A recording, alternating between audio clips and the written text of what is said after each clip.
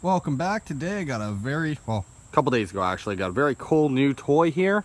It's a 1953 vintage Kohler Generator with a Waukesha, something like that. It's a town in Wisconsin engine. Really nice little engines, believe it or not. You look, you got a carburetor, there's the ID tag, so if anyone feels like correcting me on how to pronounce that, you can, because I really don't know.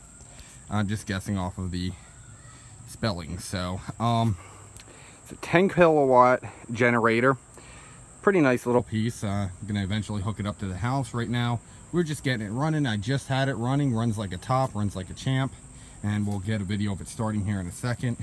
You can see right there it is propane or natural gas compatible also, but that will not be hooked up at this time. Right now we're just getting it running with the proof of concept. We have some jumper cables and some vice grips holding the battery set up together. Again, proof of concept. There's the front end. It is a hand crank. I was actually trying to get it running for about 2 days there, and apparently I can't spin the hand crank fast enough. So we have got the electric start hooked up. We have the other side, original fuel pump, which will be rebuilt, and carrier electric pump I just threw on. This is 12 volts. The whole setup here runs off of 24 volts. So I'm gonna either have to remove that and rebuild the original if I can find a kit for it. Looks like some all over tractors may have used that same style original pump there. So we'll see how that goes, and that may be covered in an upcoming video. If we look up through, there we go. Just did new spark plugs.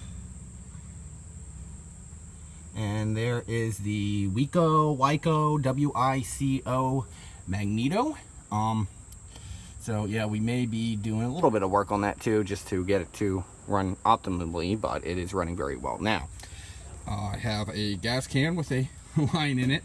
That is the gas can that came with it. The line that came with it was fairly brittle and old, along with this being full of, well, it's almost varnish. So pretty bad stuff. I'm gonna walk around, give you a tour of the other side, well, the back.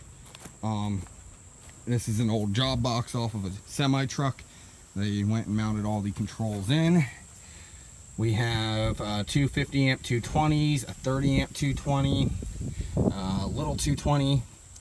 I'm not sure what the little 220 is even used for. I've never ran into one. Again, I'm not very good with household wiring, but hey, you know. We have a GFI outlet and two other 110s there.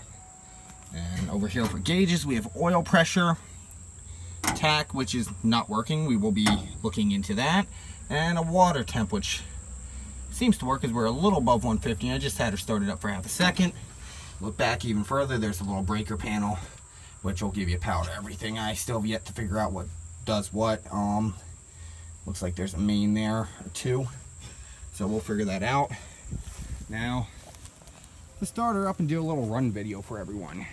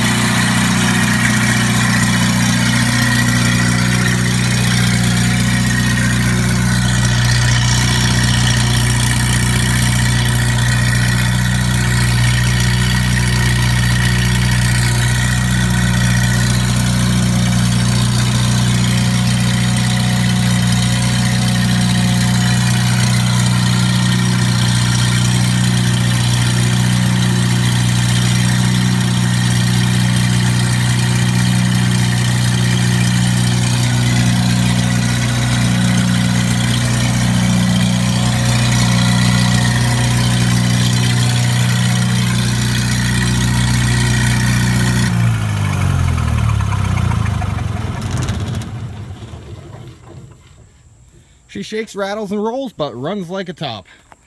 So right now we got a little bit of an exhaust issue going on. So you can look down in there. Whew, that smells.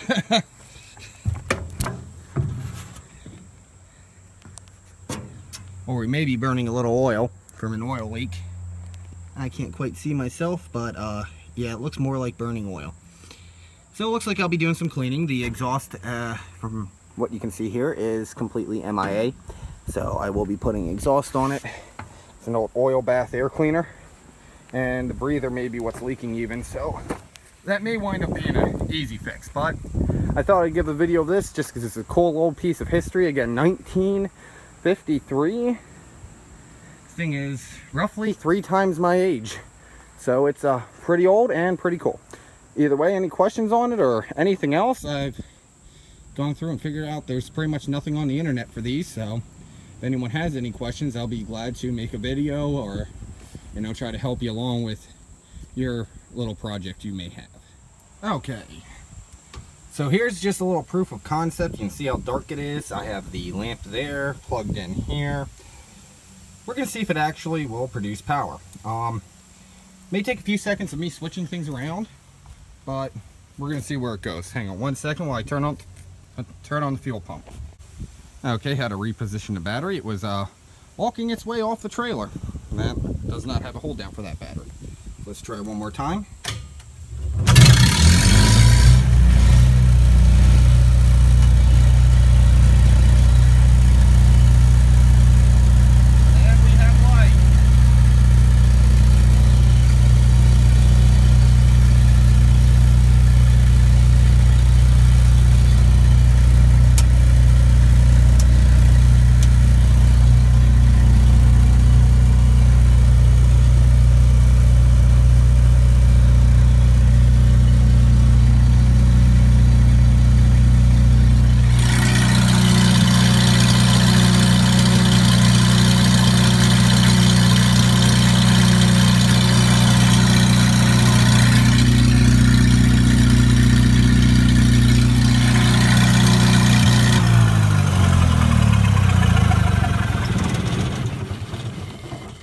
She runs oddly well for being many times older than I am. However, I'm very pleased with this project, and we'll be doing more with it here as things progress. I'm sure I'm going to touch on it because I really think it's pretty cool to have, you know, old pieces of history here. So we're going to try to combine these couple videos together and make one. So thank you for watching.